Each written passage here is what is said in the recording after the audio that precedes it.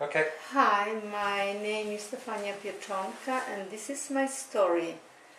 Well, I was born in Poland and I had an older brother and myself, it was just two of us, and mom and dad.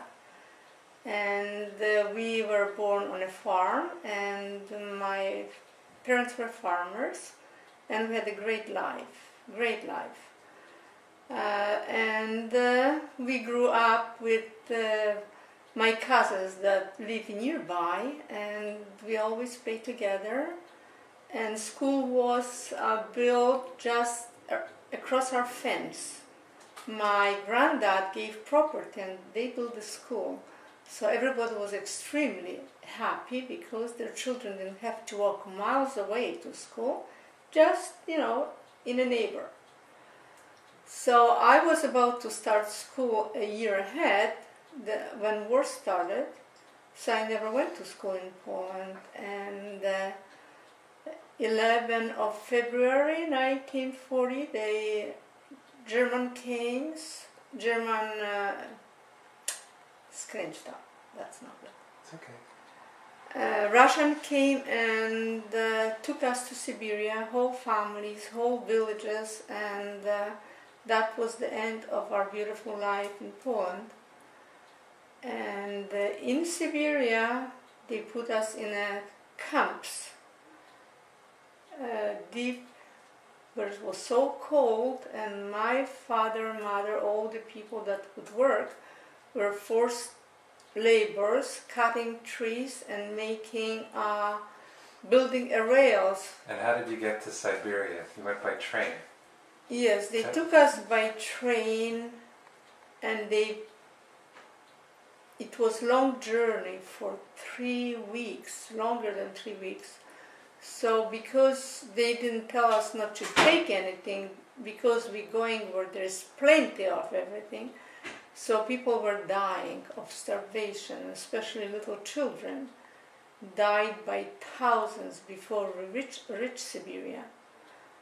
So that was horrible. And how many people would be in one car? In one car was about 60 people, laying on, like they make banks, and they were laying like sardines, one beside the other. And it was winter time. Winter time. No toilets, so they had to drill holes, and people were shy about it, so somebody would hold the blanket, so they would do their own thing, but after nobody even paid attention because everybody was so sick that it was impossible even to do anything. Occasionally train would stop somewhere and they would give us boiled water and maybe soup that was made of fish. All you could see, like ice fish floating on top of the soup. But people would eat that because it was nothing else, absolutely nothing else. And did you know where you were going and how long it would take?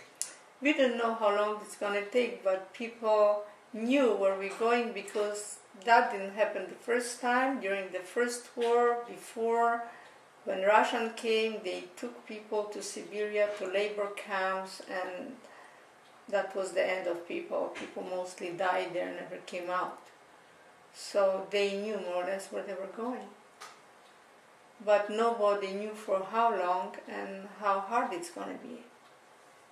So when we reached the place where we stayed, the barracks was built from logs and was one big wood burner on the middle of it, and was like banks built all around, and the whole they would put whole family in that, like, I don't remember exactly how many people, but it was like 6 families with children and wives, husbands and grandmothers, whole families. And people that could work, they were forced to go miles and miles deep in the forest to cut the woods. And grandmas would look after youngsters, and like myself, we went to JetSat. It's like kindergarten, but it's called JetSat. And that's where I was going. And older kids were going. And how old were you? I was 6 years old. And older kids, when they were 7, they start grade 1. Like they were going to school. But older kids, like 14, 15, they were forced to labor as well. So in JetSat, there was so many people, different ages, from diaper to grade 6, and was few Russian women that took care of us. But at least they gave us a little soup to eat, because like my grandmom, they didn't have anything. They were going, summertime, they were going to forest, pick up mushrooms and blackberry, blueberry, anything they could put their hands on. And they would dry that up for winter, so we would have some kind of a soup for winter. And they would try to plant some potatoes, but potatoes wouldn't grow. The winter was so long that the potatoes wouldn't get ready actually, so they did green potatoes, which is bad for you, but they would cook it anyways. So we had something to eat. Mm-hmm. And a lot of people died. A lot of people died. My uncle was 6 people, 5 people died, 4 kids, and my uncle, just my aunt, survived. My dad died, my little cousin died, my other aunt died, and my other cousin died. More than half of my family died in Siberia. And how did Jaju die?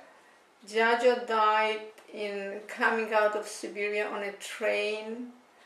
They were taking him off. My uncle was carrying him on his back, and he died in the morning. And the other Jaju died in the evening the same day. My babcha died in Siberia. Most of the people died. Very few people came out of there. And how old was your tata? My tata was 38 years old when he died. My uncle was 37 years old. My chocha was 35 years old. You know, they were young people. And kids were small, small kids. And when amnestia came in 1942, like, because Stalin signed a pact with Churchill, actually, because he thought he's going to lose war to Germans, so to beat the Germans, and American came to war after Pearl Harbor, so they decided that they going to join the war. So they joined the English army, and Polish army formed, and French army as well. A lot of, since England has a lot of colony, like India, so there was a lot of Hindu army formed as well. And they let us out because General Sikorski formed Polish army. He promised Stalin he's going to form Polish army in Siberia, but it's not going to belong under Russian general. It's going to belong under his rules, it's going to be his army. And he can take that army out of Russia, if that's going to be the case. And that's what happened. So they announced that Polish people can go free at that time. So you were in Siberia for 3 years? 2 years. 2 years. 2 years. And then people, not everybody heard about it, because some places, the camps were so deep, there was no radio, no way of communication. They never heard anything about it. So they stayed there till, maybe some people stay till today, I don't know. But a lot of people, like my mom, like our camp, you know, we start going by all means, by boats, by donkeys, by trains, just to get away. We were going south through Uzbekistan, Kazakhstan, just to get away from Siberia, from Russia. And that was harsh journey because nobody had anything to eat. And how were you traveling? As I say, by donkeys, by trains, by any means, walking and anything. And finally we got to the point where Polish army was forming, and they start sort of like telling people just to form the camps, not to go, because people went crazy, because they were hungry, they were dying. And they tried to help them out because they had more food. So they tried to share with those people, with children, especially with children, but it wasn't enough to share it even, because it was thousands of people, thousands. It was packed with people, sick children. They didn't know what to do. So they start organizing between themselves, between people more educated, calling for doctors, for nurses, to help those people in any way. So after that, my mom was very sick, so she was afraid she's going to die, so she signed me to orphanage because my brother joined cadets and he wasn't old enough, but he told them he's 15, so just to get away. And soldiers were telling those youngsters, tell them you're 15, you're not 13, you're 15, just join cadets, at least you're going to have some food there. So that's what happened. And I was in orphanage because my mom thought she's going to die, and in orphanage somebody's going to take care of me. And I was there, I don't know for how long, because all I remember, I don't remember everything. I just don't. I know I was extremely sick, and they call blindness, that evening came, I couldn't see anything, I couldn't walk because it's just, you blind. They call chicken blindness, you know, kusha ślepota. And my orphanage came to Tehran. It was thousands of children, and they formed 3 huge camps of orphanages, like, I don't know how many children was in one orphanage. And my mom didn't die, thank God. And when she came to Tehran, and she was looking after me. And I was walking by the barbed wire around the building, and I'm looking, I think that's my... Okay. In Kazakhstan, everybody was so sick with, oh gosh, just a minute, with many diseases, with diphtheria, with cholera.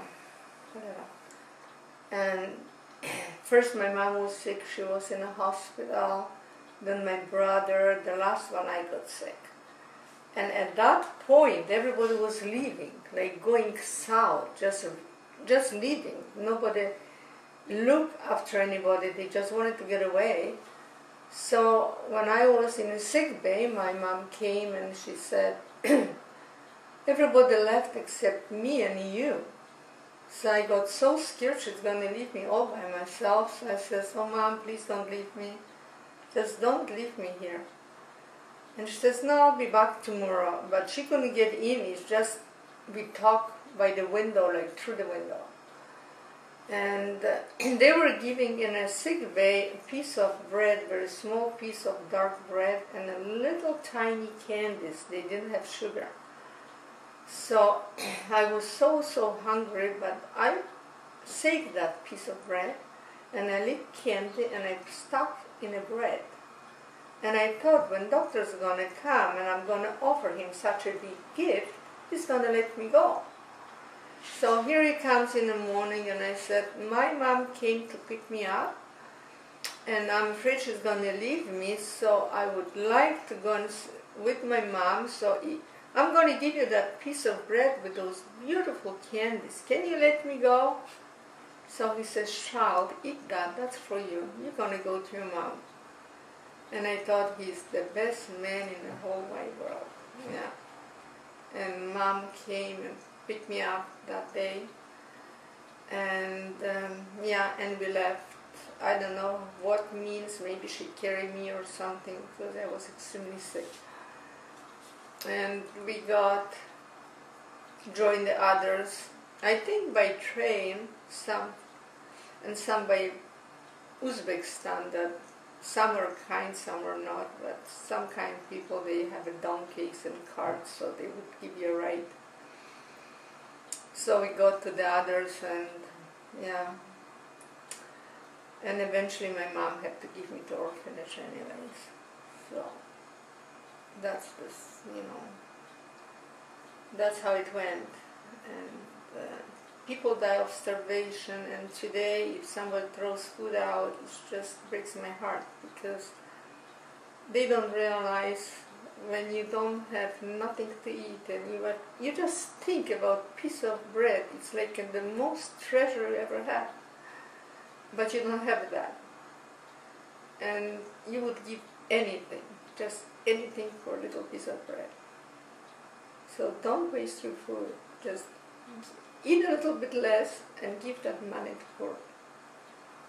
You know, that's the best way. So then you're in the orphanage, and then Batya showed up, and so you were rejoined with her. Yeah. And then we stayed in Tehran. That was a camp that they were sorting people, where they're going to take those people. And that was beginning of 1943. We were there, and we heard that General Sikorsky was killed in Algiers? In that Zatoka. He was flying to talk to Stalin at that moment, and the plane, they say it was sabotage, and the plane crashed. He was with his daughter, so he died, and his daughter, and the pilot jumped out, and he never was killed. So it was sabotage. And I remember people crying, because he took us from Siberia. He was a great, great man. You know, he cared for people, he cared for country. And anyways, they separate us, they put us in different camps, and after they took us to Karachi. Karachi at that time belonged to India. And in 1956, of course, the war between Pakistan and India, so now it belongs to Pakistan, but at that time belonged to Karachi, to India. And we stayed in a camp there under the tent for 2 years, waiting where they're going to take us from there. So some people went to Mexico, and there was 3 big orphanages. So Canada took Montreal, the Bishop of Montreal took about 60 children. That's all. Mexico, such a poor country, they took the most orphanage, you know, a lot of kids. A lot of kids went to New Zealand. New Zealand took it. Some of them stay in Africa. And the rest, I don't know. I don't think anybody else took those orphans. You know, and Poland was asking for those children, but at that time the government in exile in England didn't want to let those kids go because they knew it's all communist, so they didn't want those children to go to the communist country. So families were sort of sorted out. Some stayed in India. They make big camps because it was English colony. And since England has a lot of colonies in Africa, so a lot of people went to Africa, like myself and my mom. And there was a lot of camps, I think about 6 or 8 camps through Africa, like North Rhodesia, South Rhodesia, now it will called Zambia, Mozambique, and all that. There were camps. Some camps they have 5,000 people, some camps have 6,000 people. Anyways, each camp they form schools, Polish schools for children, and all kind of things for people to do, like take care of. They build kitchen, so they cook together. So people will go there and take their meals, like breakfast, lunch, and supper.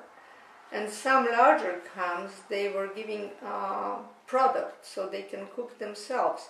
So they built small, like firewood outside, and they cook on it. So where did you end up? I ended up in North Rhodesia, Zambia. And how did you get there from Karachi? We got there by boat and then by train to destination where we live. It was near Ndola. It was just in a forest. They built little huts. It's within the dirt floor, and it's just square huts, like smaller than double garage, much smaller than double garage, maybe larger than single garage. Just you can fit 4 beds, and that's about all, single beds. And we had nets over our beds because the roof was with the banana leaves and a straw, so a lot of termites would get there and would fall on you, and all kind of different bugs. So we had to sleep under the nets. And that was our life actually in Africa. And I lived in Africa for 4 years, going to school there, and my mom worked in a hospital, taking the meals to hospital, to the sick bay. It was a sick bay, not a big hospital. And we built a church, everybody went to church, and... So most people were quite healthy there. Yes. Oh, we had food, we had cornmeal every morning, which was great because, you got sick of cornmeal every morning, but still it was great. We had a dark bread with, that ladies baked themselves. Everything was done by ladies. They gave us flour, sugar, and everything, and women would cook. And what else do you want to know? And my brother joined the cadets, and he was in Palestine. Because he was in cadets, so he belongs we were army personnel. So when war ended, the Polish army went to England because they taught together, so they went to England. They didn't want to go back to Poland because whoever went back to Poland went to the prison. They went to prison, and some went back to Siberia on top of it. That was awful. So they got the word out of Poland, so they stopped that. Because everybody wanted to go back because some had family, wives and children. But after that they just stopped it because they would, die anyways. And Yeah, so we went to England in 1947 By boat? by boat. It was, we went by train and then we went by boat. And so your brother was with you now? No, he was in England. We were going from Africa to England to join him. So we came to England in 1947 in May, and I thought that was the most beautiful country because you had beautiful houses and people were nice, and gosh, first time I saw white bread, I thought I'm in heaven. First time. And that was something else. England was poor because war hit them very hard and everything was on ration, even for English people, for everybody. So it wasn't, that people had everything, but it was great, We ate a lot of rabbits, which was delicious. And I went to school there in England, to Polish school, of course. I don't know why, but they formed Polish school again. And then I was waiting to go to school, to high school, because I missed a lot of schooling through the war. And, I had to do some 2-3 grades in 1 year, which was so hard. How child that is not nourished well, it was very, very hard. So I went to work there. I went to pick up beets in the fall, potatoes to the farmers. All the young children from the camp had to do that. And I never went back to school after, because first I was too young, then I was too old, and and I just was working. So how much in school the did you finish? factories. I finished grade 7, 7.5, almost 8. And where was Babcha working? Babcha was always working in a hospital for some reason, helping, washing the uniforms, because nurses always wear white uniforms at that point. And or taking the food with the big buckets, she was always working, and she wasn't paid for it. She just worked. Nobody was paid. Everybody got 10 shillings a month. So that's all she got, but she worked. And in a camp in England, they put us in a camp.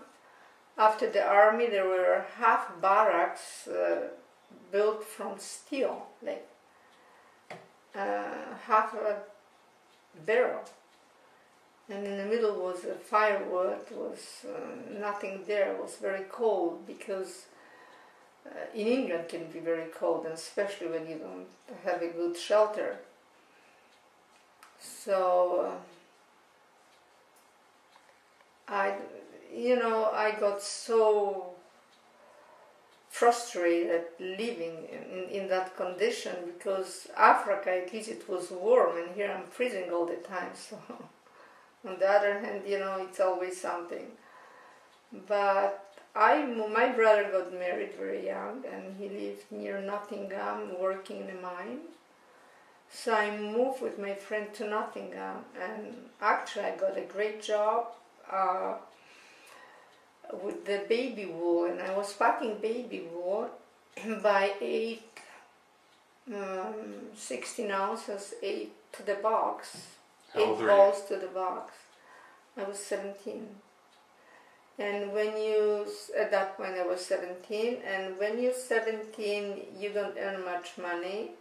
You have to, it's like in stages, from 16 to 18. From 18 you earn a bit more money till you're 21. When you're 21, you're an adult, you earn like an adult. So I would earn enough money to pay for hostel, and I never had nothing left over. So I decided I'm going to go to Nottingham. So I went to Nottingham, and I got my work on a piecework.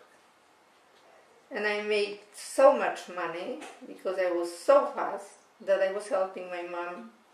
Actually, I was helping her buying eggs that was on ration and taking to the hostel. A lot of things that she couldn't get, I would buy, and just travel by bus every 2 weeks and get some things for her.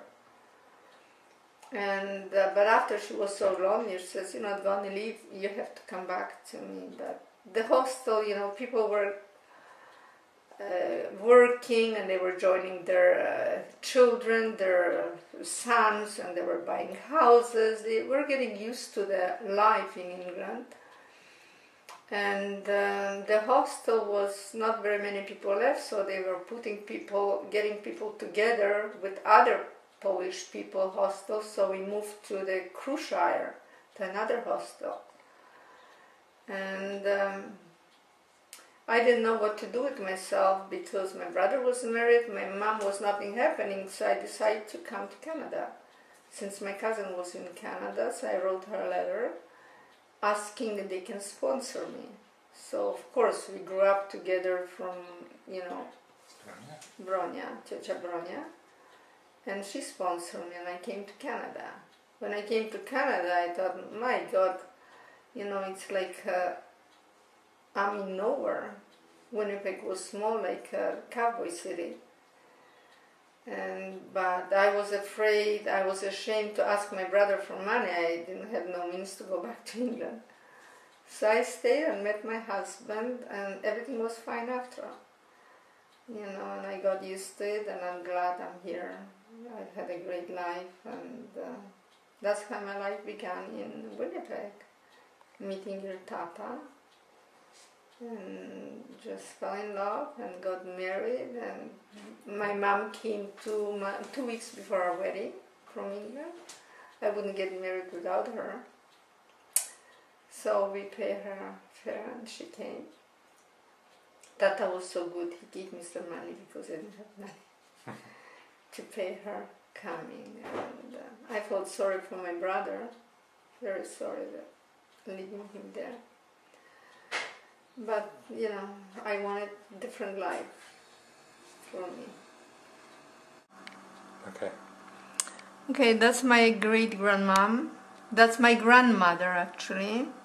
And that's my mom's first cousin getting married. And that's my mom and my dad getting married in Poland. That's our school. That's our school. And that one is my mom and my little brother. Wait. Okay. My mom and my brother Joseph.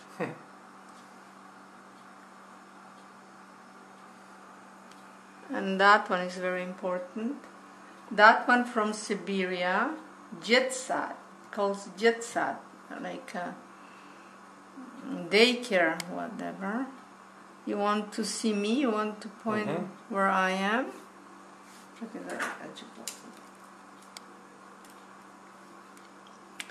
That's me here, little head. That's me. That's Stasio, my cousin. That one. That's my cousin, that's my cousin. Mostly it's family, Okay, what else? And that is my uncle, my cousin, mom, and myself sitting. That was later on in Tehran. Okay. And that one was already in Karachi.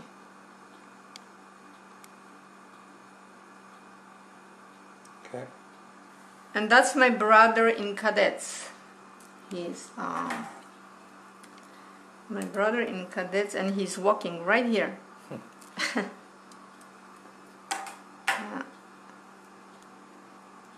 Okay. Okay, next. Oh, that's not. That's nie tego tam doesn't. Well, I wanted to show you Tata family. Okay. And that's your. Who's that? Franek is Stefania Pieczonka, your dziadzio and babcia. Okay. And that's your dziadzio in wojsku, in the army.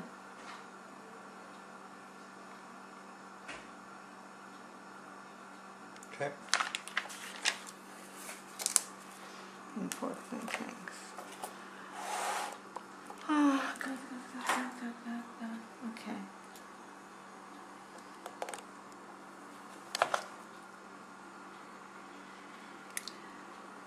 Oh gosh.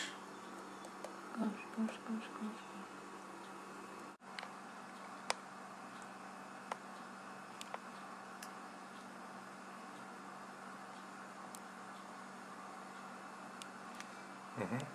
That's wujek Romek, ciocia Niusia w Afryce, in Tangieru. See how small they are? That's how small I was. You know.